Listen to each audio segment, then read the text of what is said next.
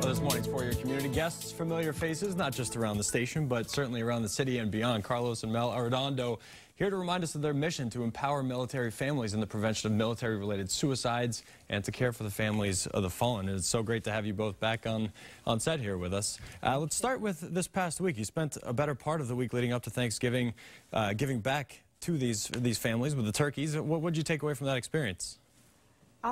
Wow. Well, there was a lot of gratitude, I'll tell you that. It's so much so that there have been people writing in, calling in, leaving comments about how grateful they were and what a nice experience it was, and how they really needed the birds. It can be challenging among families of the fallen veterans. Not everybody is economically in the best place. Those who are currently serving, there are those who are, you know, E2s, E1s, the lower class, etc., and they don't earn as much. Then there are veterans who go through so much, and the different military families and families of the fallen. You know, it's not a rosy picture for everyone. Sure, and also difficult just the time of year. We talked about just how the holidays, we always associate them with being a joyful time, but it can take a toll on families, you were saying. Yes, yes. Especially if this is your first or second year without your loved one who you may have lost to suicide or to other reasons. That can be overwhelming. You definitely feel that empty chair.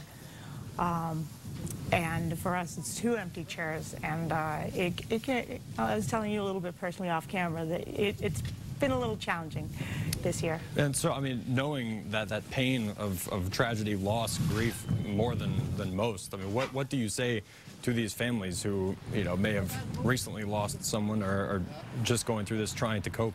Well, you know, we're working as best as we can, but, you know, we have good people who really want to help. We have sponsors who really willing to make a difference, as well many volunteers. So they inspire us as well to do something for the community and participate and also honor these people as well. You know, it's a healing process for us, but at the same time, you know, we're making a difference as a team together.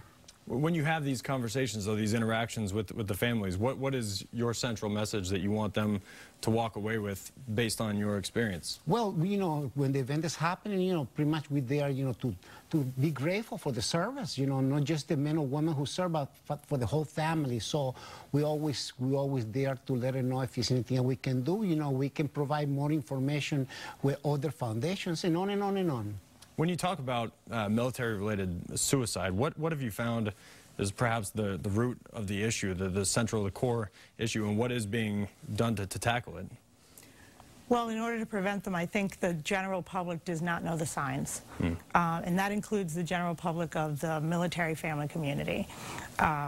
And so that's part of the reason why we offer a 1-hour free suicide prevention training to anyone in Massachusetts.